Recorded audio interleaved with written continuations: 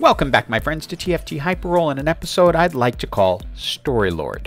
And this is a continuation of the Dumb Luck series and starts with a wandering trainer that came with Dragonlord and Storyweaver, thus the Storylord. Now, what is good about those is that those particular traits don't impact the champions they're on, but affect the team as a whole. So if you end up with a trainer like this, you're probably in pretty good shape. But let's look at the first set of augments. Cut above is a possibility because we could put it on Sivir, but Magic Wand will actually be better because we're going to want to bring in Diana as one of the carries later on. Normally, I don't like going Dragonlord unless I start with a Diana, but since it's on the Wandering Trainer, we know we're going to work towards it later. Further, one of our Storyweavers is a Sage, and Diana is Dragonlord and Sage, so it synergizes very well together. Storyweaver is often strong early because you get an additional player who is going to help buff the champs that are next to it. In this case, I'm using the speed buff because later on I think it'll be helpful. We got gifted with an early Diana and gave her a Hextech Gunblade, which is one of my favorite items for her, along with the Titan's Resolve and Jeweled Gauntlet. I've seen a lot of other things of people doing online, but this is what seems to work best for me. It's time for an item choice, and I was hoping for either a bow or a needlessly large rod so I could get more Diana items, but that's not there, so we're going to grab the tier because it will be useful later on with some of the champs we're going to get. And thanks to having Storyweaver and even just the first level of Dragonlord, we are going to continue to rampage through teams. It's just hard to get away from what that combination can do, especially early. It's time for the second set of augments, and Triforce immediately jumps out since I plan on having a 3-cost as one of our main carries.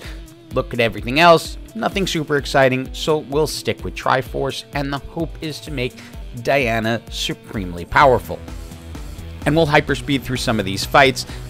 Trainers like that always just get me because Mythic is great, but it's not going to end up pairing with anything else on it really in a way, so they're in a little bit of trouble.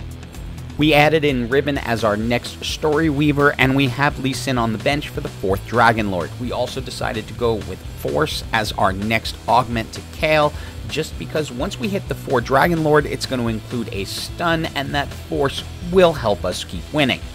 After a waste of time, we got a 2-star Diana and a Masterwork upgrade. We're going to go ahead and get the Hextech Lifeblade instead of the Hextech Gunblade, just so she can do a little bit more healing, keep herself up a little bit longer. We run into someone else with Storylord abilities, but they have not created the Kale. I don't know whether they just didn't get lucky and find those champs, or if they didn't see the synergy, but yeah, that's the result. Heading into the final set of augments, the game's like, hey, dragon dude, do you want another dragon? Yeah, don't need it because adding an extra's not going to help. Well fed, we're not running enough bruisers. Healing orbs becomes the natural choice. Why not take the Dragon Crest? It's because once you get to 5, you're done. The ability itself does not give you anything special for the champ. It's a team-wide trait. So having additional Dragonlords is not helpful for your team. Unlike something like Mystic, where you can go over because the champion is still getting the benefit. And we've now reached 4 Dragonlords, which is a pretty nasty power spike, and that is because the Dragon's Breath will now come with a 1.5-second stun on the opposing team, which is going to allow our team to take real advantage of it. Diana now has the Titan's Resolve, so she's going to get more hits in, get stronger, and yeah, just clean house. And this is the final individual component choice. Normally it would be Tear the Goddess for blue buff, but I really want to make a Morellonomicon on Morgana. So we go ahead and get the rod, and then we'll just go with Spear of Sojin for our mana producing item and hope to get some sort of amplifier a little bit later. And this player got Dr. Eeper served up to them on a silver platter as they had both Dryad and Reaper. Now, Reaper on a trainer kind of sucks because it only impacts what it's on. Dryad, on the other hand, is good even with the additional emblem they picked up because it's going to impact, again, the individual champion. Time for an item choice, and out of this group, I don't have the Morgana item I was looking for, so I'm going to grab the Static Shiv, so I'm reducing the magic resist of the opposing team, and it will go on Sivir. Now, this trainer that we are against is pretty nasty for late game with Sage, Altruist, and Porcelain, because Sage is a very strong late game trait with Morgana and Wukong, so you can see they're having success in this part of the match. And we are now kind of all set for this game. We've got Rakan and Wukong, who were the last two champs we needed. Rakan, I'll pick up any AP item for, because Rakan does really, really well with AP.